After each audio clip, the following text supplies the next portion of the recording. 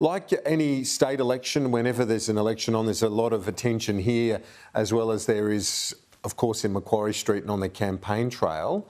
But it's a big final week for Chris Minns and Dominic Perrottet. I feel like the federal politicians are stepping back and watching this show in New South Wales. That's what it feels like in Parliament House today.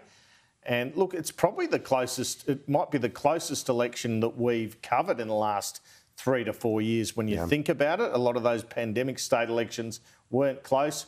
Anthony Albanese has a narrow majority, but there's a massive crossbench, so that election didn't end up very close.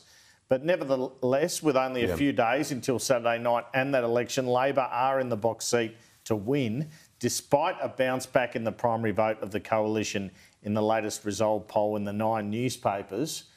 You'd think Greens' preferences and others would get Labor over the line. The coalition traditionally need a higher primary vote. Apart from the difficulties against Labor in several seats for the Liberals, Willoughby, Gladys Berejiklian's old seat, looks in trouble against an independent.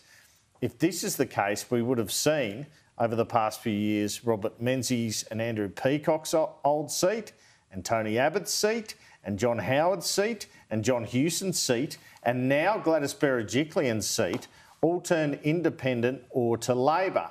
Now, the government is concentrating some effort on the North Shore against independents in a number of line ball contests.